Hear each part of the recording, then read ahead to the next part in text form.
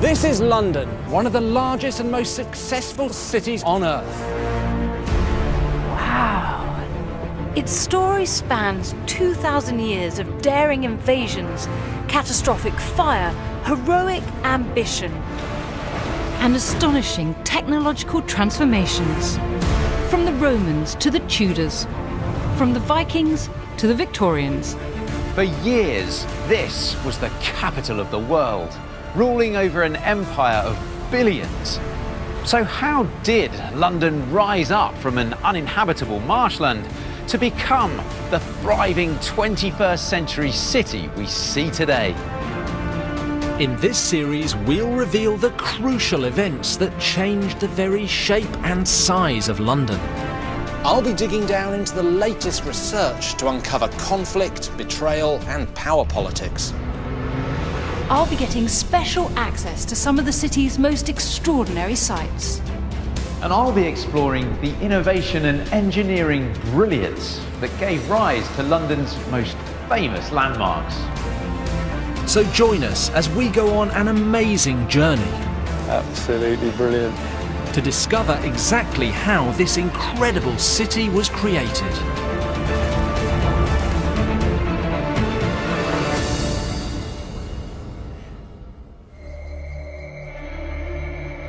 So far on our journey, we've seen a small settlement on the banks of the River Thames grow to become the capital of England, boasting some of the grandest buildings in Europe. I feel like an ant in a space like this. We've witnessed how the greed of Henry VIII changed the face of the city and tracked the devastating plague that wiped out a quarter of the population. In this chapter, we pick up the story of London in 1666, when the capital faced a new disaster that threatened to wipe it from the map.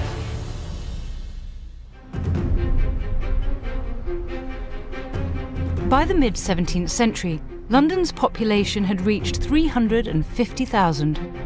The city spread some 5 miles from east to west, and it was thriving. But in September 1666, London experienced one of the biggest catastrophes in all of its history. And it started right here in the heart of the city. This is Pudding Lane, a street that earned its name from the puddings, or offal sausages, that butchers used to produce here.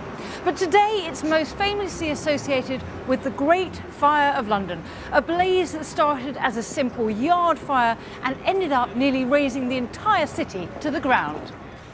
But recent research into documents from the time has revealed that the actual start of the Great Fire was just around the corner from Pudding Lane, here on Monument Street. This was the back of a bakehouse belonging to a man called Thomas Fariner. It seems almost incredible that a small fire in the backyard of a baker's shop could do such damage that it threatened the survival of a great capital. But that is precisely what happened here on the night of the 1st to 2nd of September 1666. A hot summer had baked the city dry, and strong east winds whistled through the streets, ideal for spreading flames from one timber frame building to the next. Add to that the fire started at a time when it could do maximum damage, in the early hours of a Sunday morning when most people were blissfully asleep. The fire had time to take hold, and the results were catastrophic. The fire spread rapidly outwards from Fariner's bakery, fanned by the winds. It tore through warehouses on the riverfront, storing pitch, tar, hemp and other flammable goods. It laid waste to homes and shops, and it sent people scattering into the streets, trying to save themselves and their possessions. Panic among the city's leaders and inadequate firefighting methods meant that by the time the wind dropped and the fire had been brought under control, almost all of old London, the Tudor houses, the Norman buildings, the Saxon churches had been destroyed. In 5 days, the fire had consumed over 13,000 houses, 87 churches, most of the buildings of the city's authorities, and famously St. Paul's Cathedral.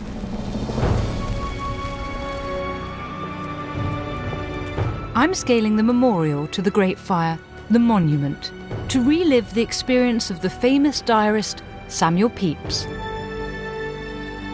On the 5th, just as the fire was starting to die out, Samuel Pepys climbed the tower of All Hallows Church in Barking, just over there, to see for himself the devastation the fire had wrought to his beloved London. He later wrote about it in his diary, saying it was the saddest sight of desolation I ever saw.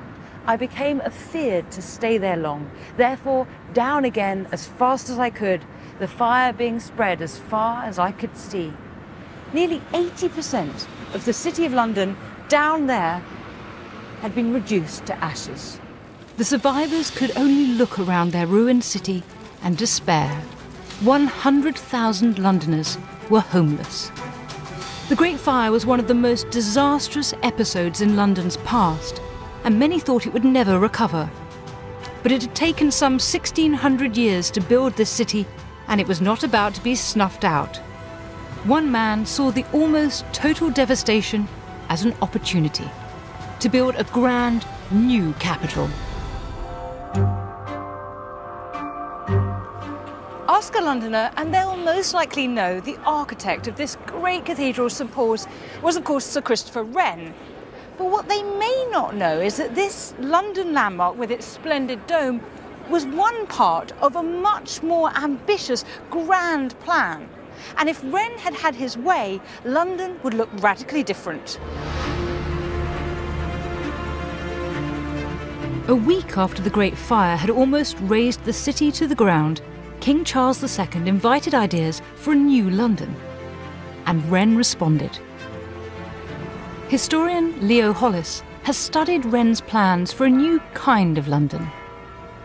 Wren imagined a modern city that would compete with Paris or Rome. Exquisite to look at, elegant, ordered, measured. One can sort of see a brand new grid system. There are these squares, these piazzas. He was thinking about the grand public spaces where people would meet. Although Wren's plan was considered, it wasn't approved. But there was one significant feature that was, eventually, given the go-ahead. A magnificent new St Paul's Cathedral. To get it commissioned, he first had to build an elaborate model that's now locked away in one of the cathedral's hidden rooms. I mean, it is like a Wendy house for a very, very spoilt child, isn't it?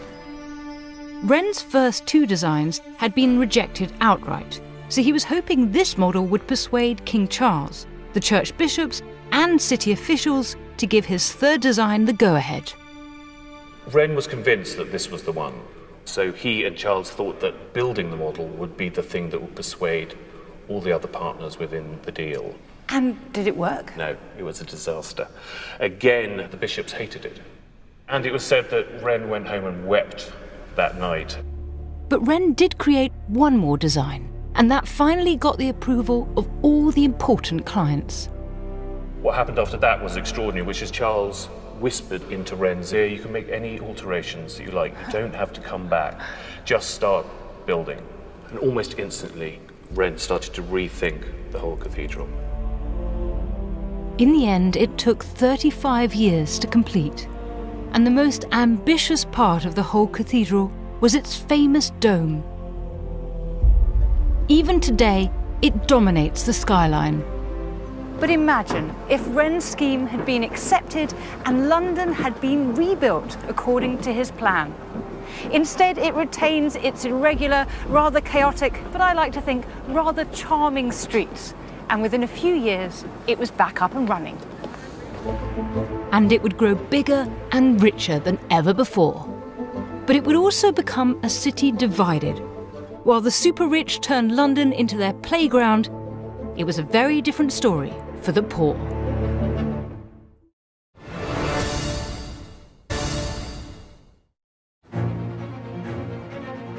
Within just 10 years of the Great Fire of 1666, large areas of London had been rebuilt, giving the city a grand new facelift. But in those run-down areas that escaped the fire, whole streets became ghettos for the poor.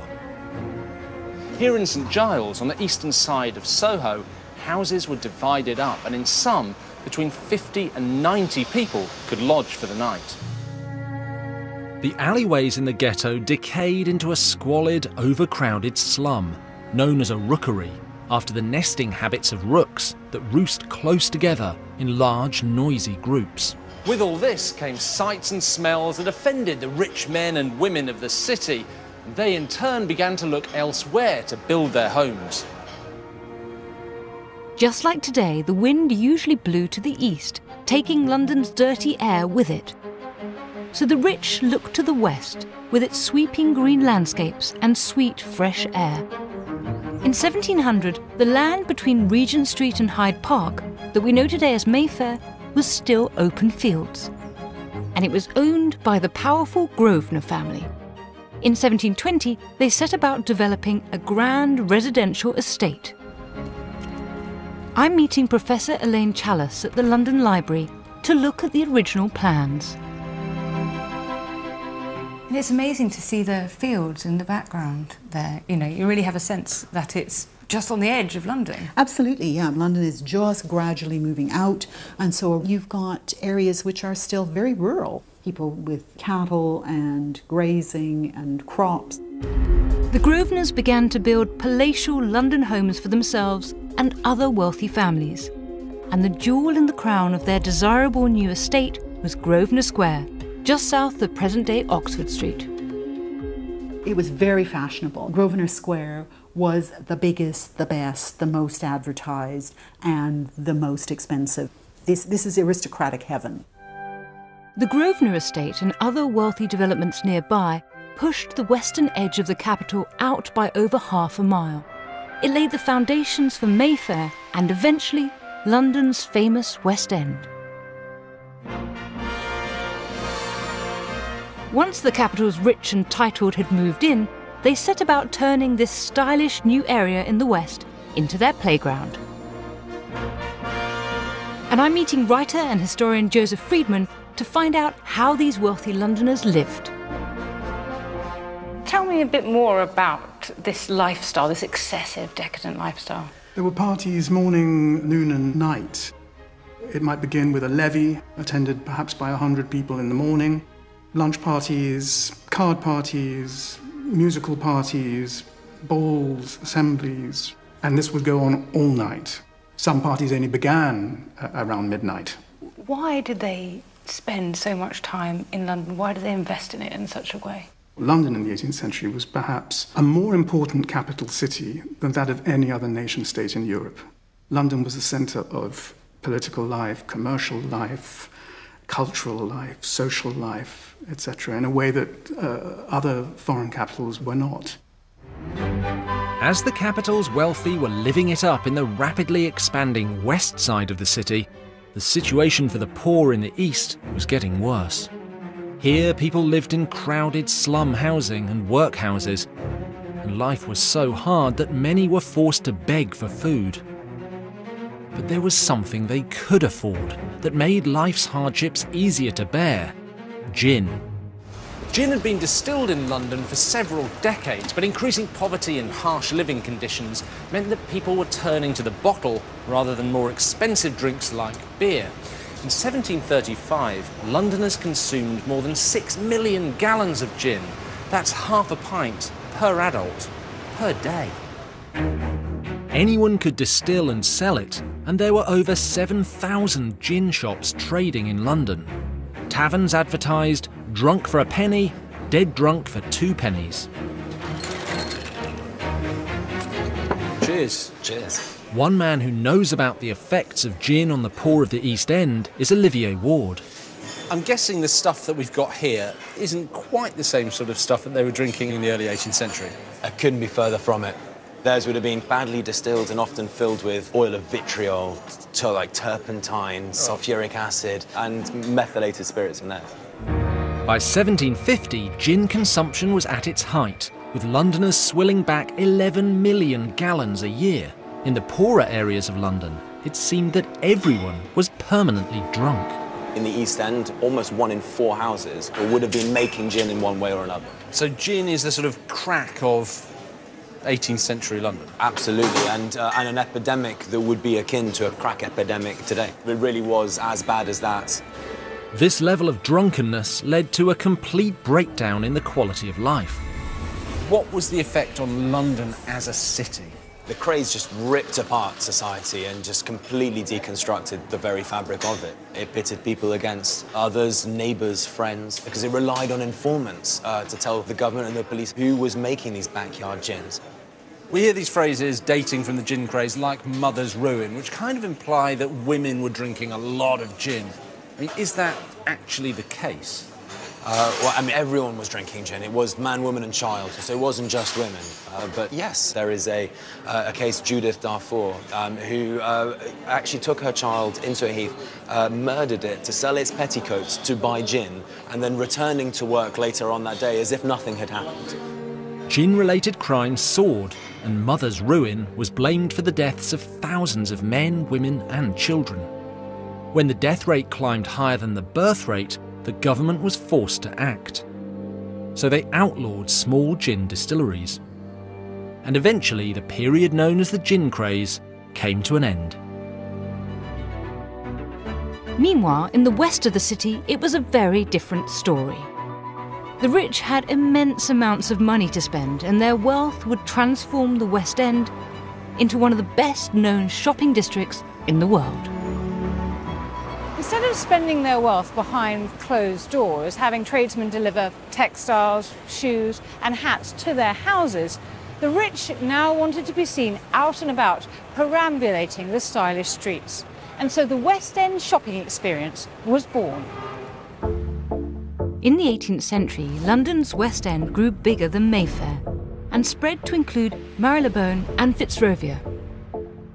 It would eventually see the creation of famous shopping streets like Piccadilly, Regent Street and Bond Street. The city became a world-renowned shopper's paradise. Visitors came to London specifically for the shopping experience and were amazed by the range of goods on offer.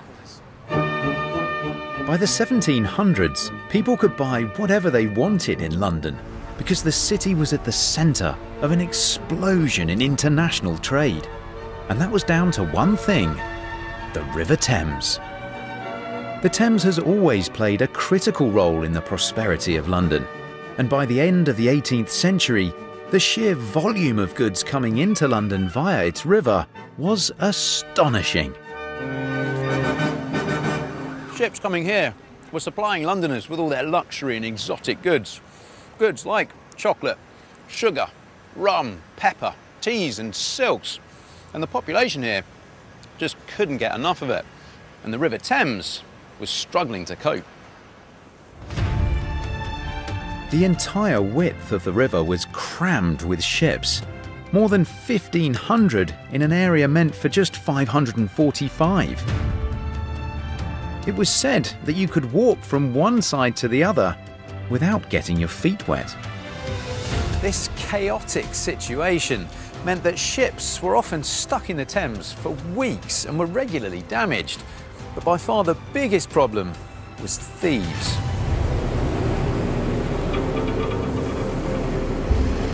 By the end of the century, it's estimated some 37,000 workers were employed on or around the Thames, and about a third of them were thought to be professional criminals. Now, these thieves had various names according to their particular brand of theft.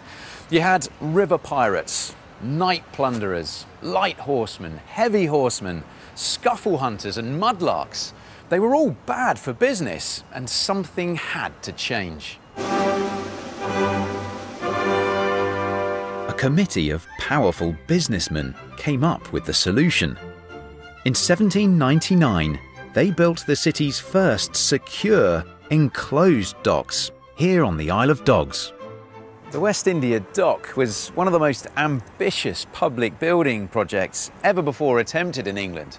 Where I am here now was the import dock, where ships would sail in and offload their goods before heading round to the export dock to be loaded up and head back out down the Thames. This was a completely new way of operating.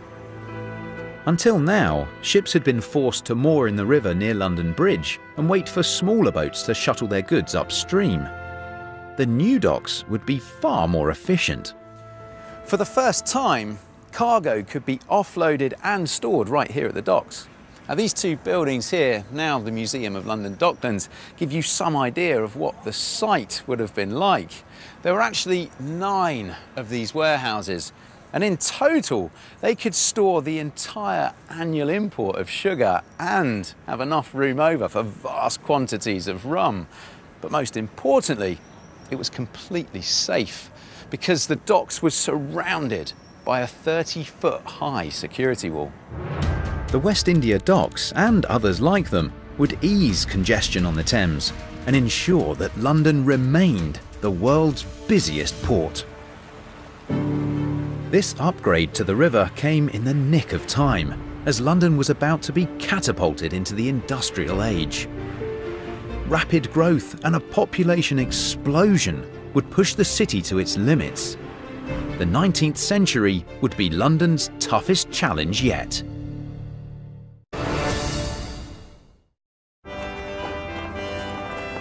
On the 28th of June 1838, Londoners watched in awe as an 18-year-old princess was crowned. Queen Victoria would reign over an era of extraordinary progress and prosperity, and her capital would grow into the world's most powerful city. London was also becoming industrialised faster than any other city in the world. And in the 19th century, it entered the age of the factory. The Industrial Revolution was taking place, and the capital was being transformed by new technology. But for some, there was a price to pay. As factories sprang up right across the east of the city, conditions for those who lived here became unbearable. In the 1830s, this part of southeast London was known as Jacob's Island, a densely built up commercial area of factories, tanneries, warehouses and mills, with rickety old houses built in between them, all surrounded by a man-made ditch. All these new industries created pollution, and the main waterway, once the area's lifeblood, turned into a deadly creek known as Folly Ditch. To give you some idea of what it was like to live here, Charles Dickens gave a vivid description in his bestseller, Oliver Twist. He wrote, "Dirt besmeared walls and decaying foundations, every loathsome indication of filth, rot and garbage." Dickens subsequently killed off his villain, Bill Sikes, in the mud of Folly Ditch.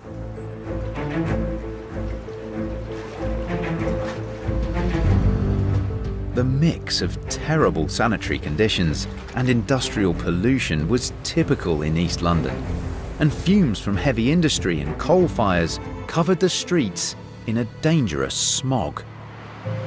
Those toxic conditions had a dreadful effect on the health of the population, and we know that because it's written into their bones.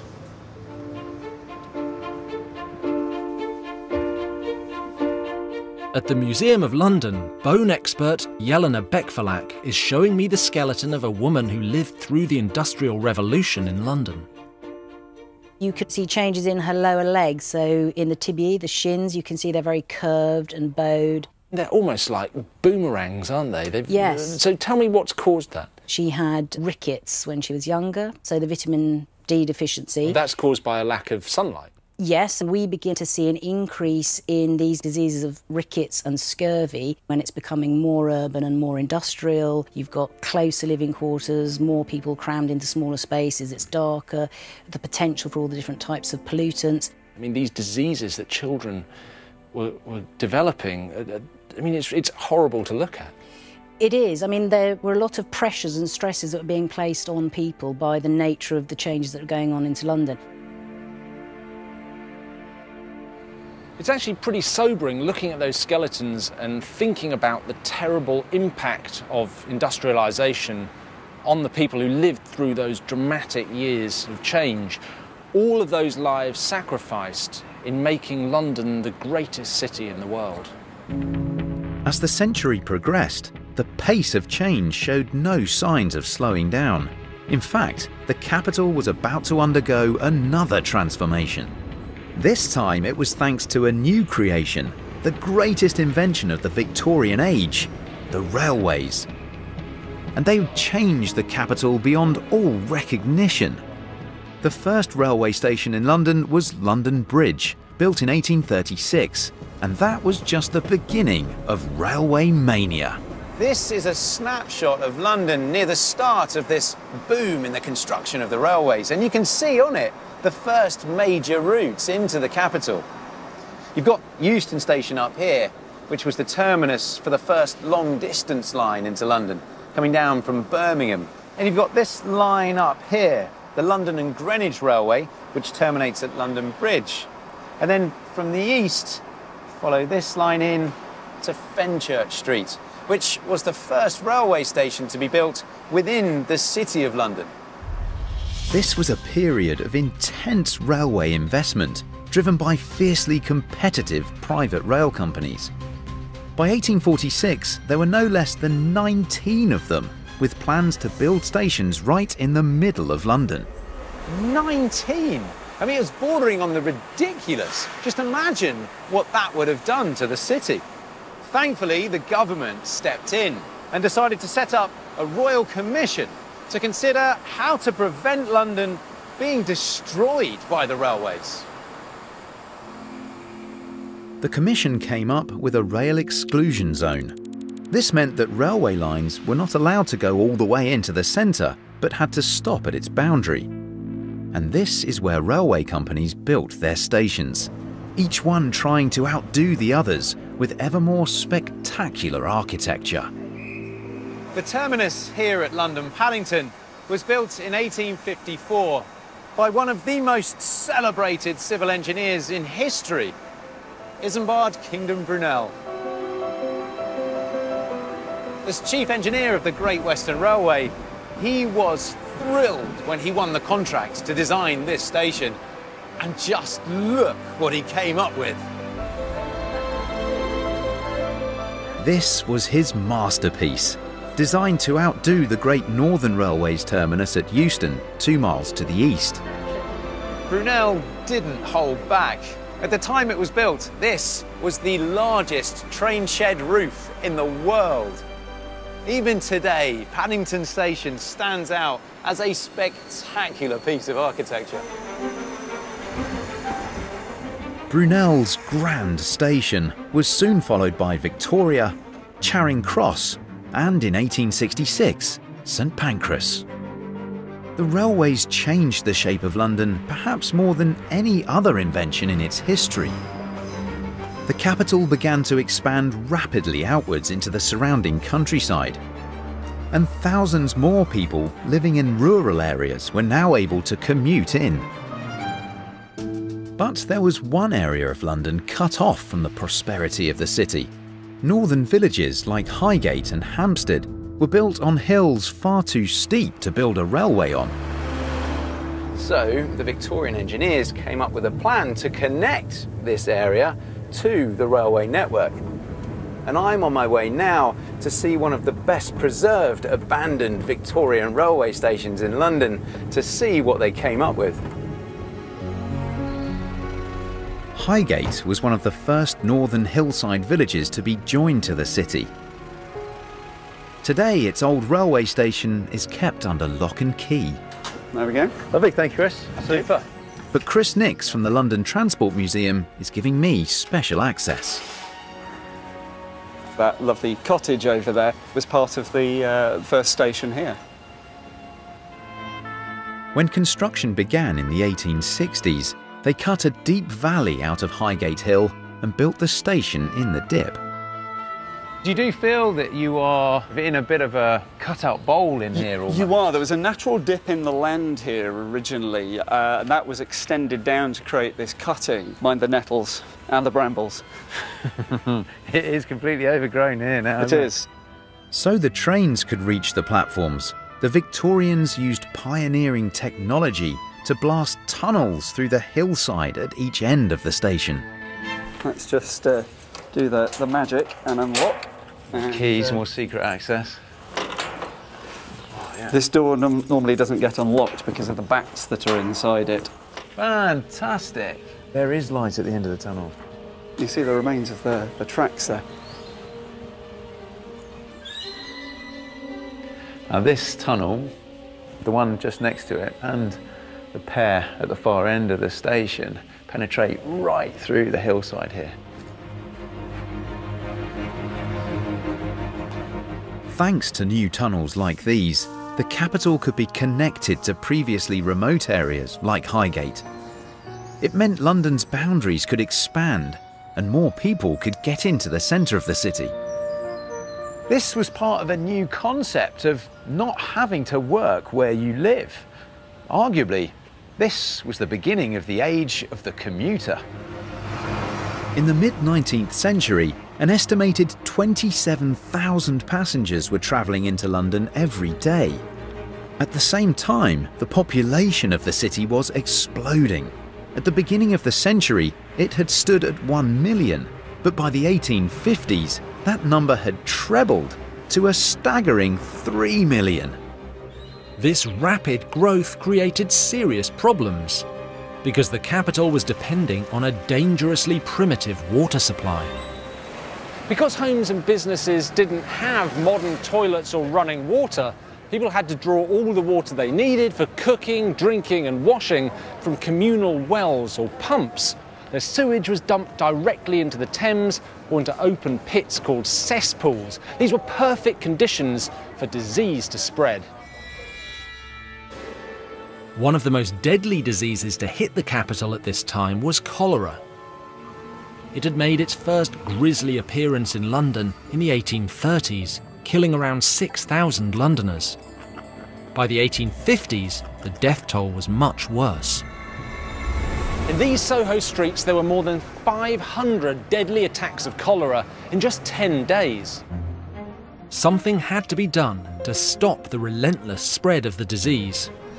I'm meeting author and historian Amanda Thomas to find out how local resident Dr. John Snow stepped in to help.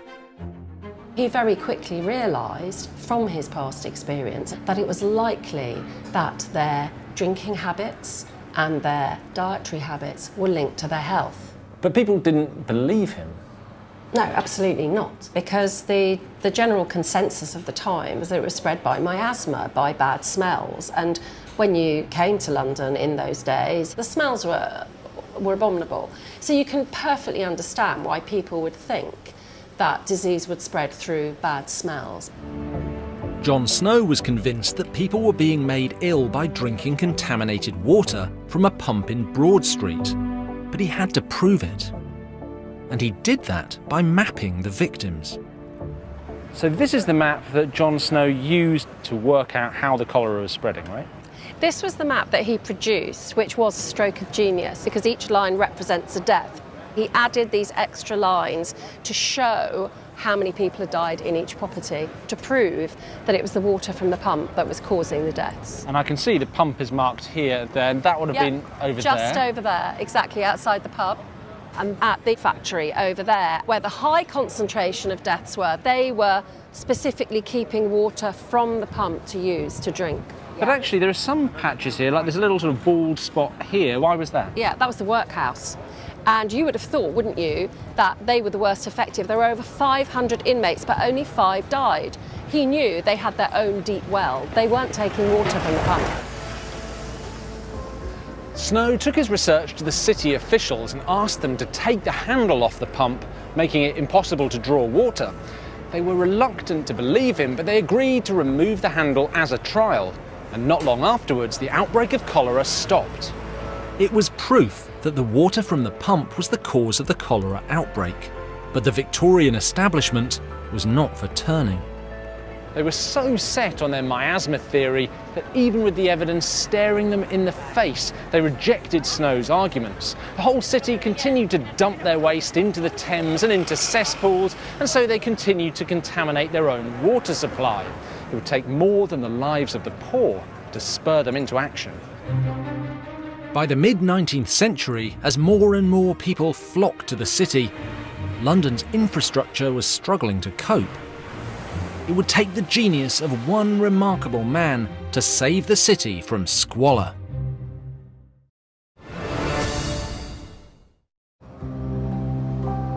By the mid-19th century, London was the most powerful capital in the world, but it was growing far too fast with a sewage system that was dangerously outdated.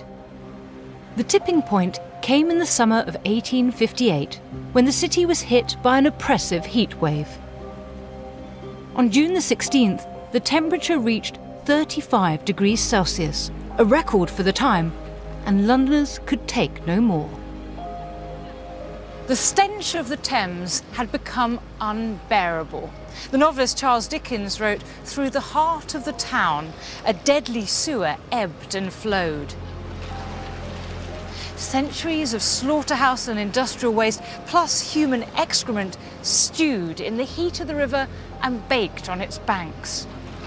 The Thames was now the most contaminated, the most unhygienic, the filthiest river in the world. At first, government ministers were resistant to any kind of reform because they knew it would involve a major overhaul of the entire infrastructure. But eventually the stink became overpowering. MPs were seen running from the chamber, holding handkerchiefs to their noses, complaining loudly. They even tried soaking the parliamentary curtains in lime chloride to mask the smell. Finally, the Great Stink, as it became known, forced the hand of Parliament and pushed through reforms that should have happened centuries before. On August the 2nd, the government passed an act instructing the Metropolitan Board of Works to produce a plan to carry London's rotting waste far away outside the city. The board's chief engineer was the brilliant Joseph Bazalgette, and he set about designing what was at the time the largest civil engineering project in the world. His plan was to channel all the city's waste far enough east so that when it discharged into the Thames, it would be swept out to sea on the tide. I'm meeting civil engineer Gordon Masterton, who's been studying Bazalgette's original plans for a sewer system. How much sewerage needed to be built? Yeah, well, Bazalgette's scheme had a total of 1,300 miles of sewers to be reconstructed in London. 1,300 miles? Absolutely. And on top of that, the large interceptor sewers added together amount to 82 miles of quite substantial diameter sewers underneath the streets of London. To move the wastewater and excrement eastwards, Bazalgette's sewers made use of London's hilly terrain.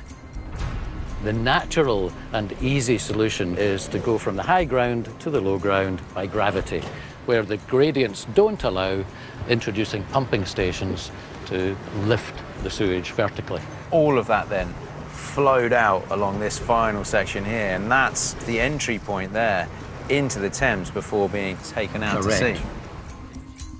The pipes to take all the effluent from London's population had to be huge, but Bazalgette doubled their size. If he'd not done that, it's estimated our sewers would have overflowed sometime in the 1960s. Bazalgette also came up with an ingenious plan to install them underneath the city. To avoid digging up vast swathes of London and causing mayhem on the streets, Bazalgette created huge embankments along the Thames to contain the massive main sewage pipes. This wall of Somerset House once stood in the Thames. But look at it now, it's dry as a bone. That's because between 1864 and 1870, Bazalgette reclaimed all of the land between here and the river over there, and in doing so, created the Victoria Embankment. Together, the Victoria, Albert and Chelsea embankments provided London with 52 acres of extra land where it was most congested. And in the middle of the embankment gardens, there's a fascinating remnant from the past that shows how the river once flowed through here. This image shows York House, a mansion that once stood on the banks of the Thames. with these steps leading right down to the water. Today, York Water Gate is all that's left. This gate perched just as it was before on top of the steps, but with no real function. It's just left here, isolated in the middle of these gardens.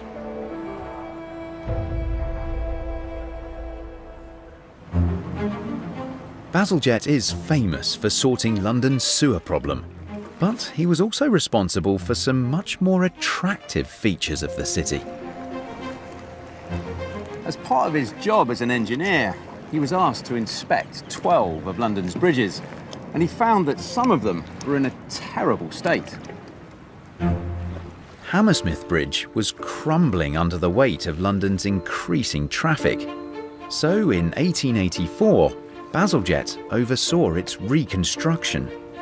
When Bazalgette made his replacements, he included all the ornate, decorative cast iron. And it is just stunning.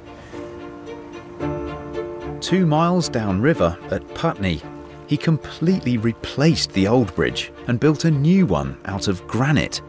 Today, it's one of London's busiest road bridges. Further east, Bazalgette designed the new Battersea Bridge. The bridge that Bazalgette replaced here connected the poorer district of Battersea on the south side of the river with the riches of Chelsea on the north. Even further east, Bazalgette found another bridge in a perilous state. Albert Bridge was so unstable, it was known as the Trembling Lady, and a sign still hangs at its northern end, asking troops from nearby Chelsea barracks to march out of step, because the vibrations from their footsteps strained the weakened bridge. So Bazalgette strengthened Albert Bridge with steel chains, ensuring it survived until today. Few Londoners have ever made such a lasting impression on their city. This is a monument to Bazalgette, and it's far too modest in my opinion, because his remarkable sewer system not only cleaned up the city, he transformed this area of the capital, gave us all those wonderful bridges, and in my view, helped make London one of the most beautiful cities on the planet.